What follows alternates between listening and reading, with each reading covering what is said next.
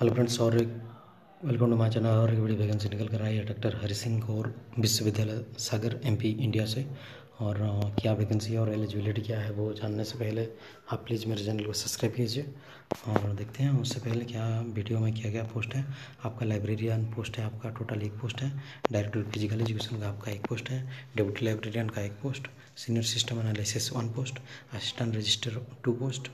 Network administration 1 post. Public relation officer 1 post. Section officer 8 post. और nursing officer 1 post. Security officer 1 post. हॉर्टिकल्चरलिस्ट 1 post. Private secretary 2 post.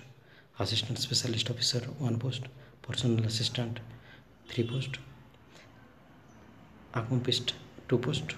Semi professional assistant 1 post. Pharmacist 1 post. Technical pathology 1 post. Sanitary inspector 1 post. Security inspector 2 post. Section cutter 1 post. Centre supervisor 3 post. और layer division clerk जो LDC का है 39 post.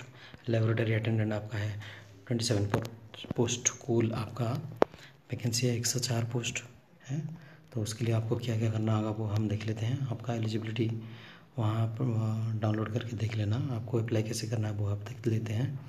तो आपको official website www.dhsu.ac.in वहाँ पर आपको login करके आप ऑनलाइन अप्लाई फॉर्म भर सकते हो। भरने के बाद आपको ये हार्ड कॉपी आपको सेंड करना होगा और पॉजिटिवली आपका पहुँच जाना चाहिए। और आपका एप्लीकेशन जो फॉर्म है उसके लिए आपका फीस जो है 1000 रुपया देना होगा फॉर SC/ST WC कैंडिडेट के लिए, और 500 रुपया देना होगा SC/ST के लिए। जनरल के लिए आपका 1000 और SC/ST के लिए 500। और लास्ट फॉर्म भरने का आपका लास्ट डेट है 15 अक्टूबर 19। और आपको स्पीड पोस्ट कर सकते हो जो डॉक्टर हरिसिंह गौर विश्वविद्यालय के एड्रेस पर। और कुछ भी जानकारी के लिए आप हमें कमेंट बॉक्स में पूछ सकते हो। Thank you, please subscribe my channel.